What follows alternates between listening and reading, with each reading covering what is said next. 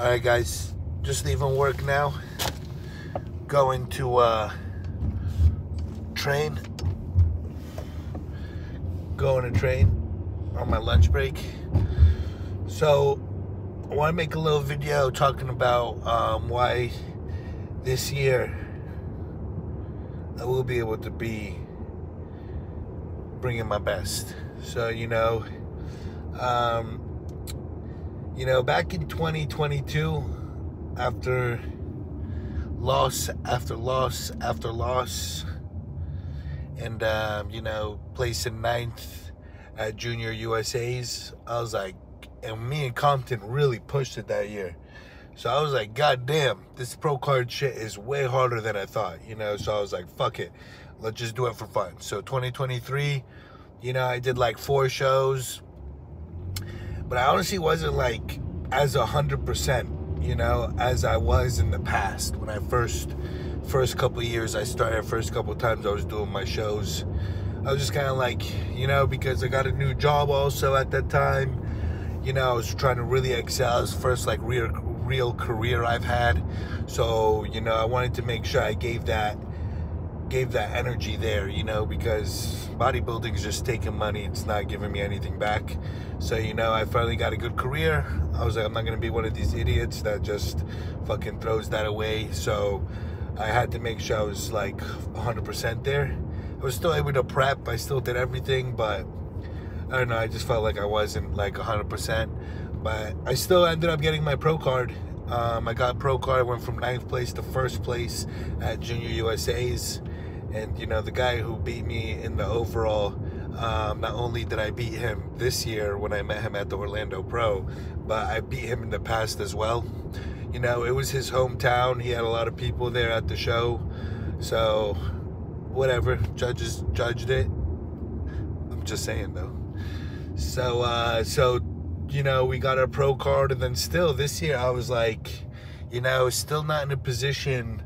Me and my girl still weren't living together, so and she lived like an hour away. So in the off season, let's grab Chick-fil-A instead of this chicken and rice. Let's do this because it's on the way, and it's just a little bit easier, and you're working your full-time job. So there was just little things, but I know I wasn't moving 100%, but we were still making some great progress, still moving forward. And so we did Alabama, we did Orlando. Like I said, like, I didn't feel like I was giving my 100% still, though, because of all the attention I need to give to work, So this year, though, after the pro shows, my pro shows this year, not only did I get a promotion at work, which means I feel like I'm less micromanaged, so I got a little bit more freedom. And my girl moved in with me. So that means, I can operate a lot better. I already feel like I'm operating a lot better.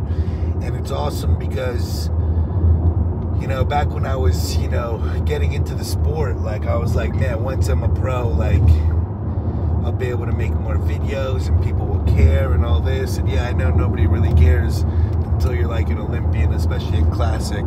Still, people don't even care. Like, it's not like open bodybuilding, you could be a top 5 athlete at a regular show in open bodybuilding, and you can be very successful, very well known and all that good stuff. But for classic, you gotta be an Olympian. Even then, you gotta be a repetitive Olympian, do it year after year in order to really get known. So,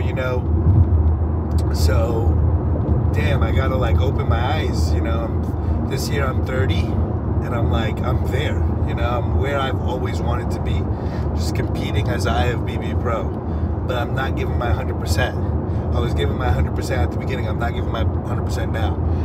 It makes so much more sense to me, like, this sport is all about how long you can fucking go 100%, Like, yeah, it's very easy your first couple of years to go 100%. Then you start getting more responsibilities. You start getting more, more tagged along in life, and you can't give it 100% like you used to,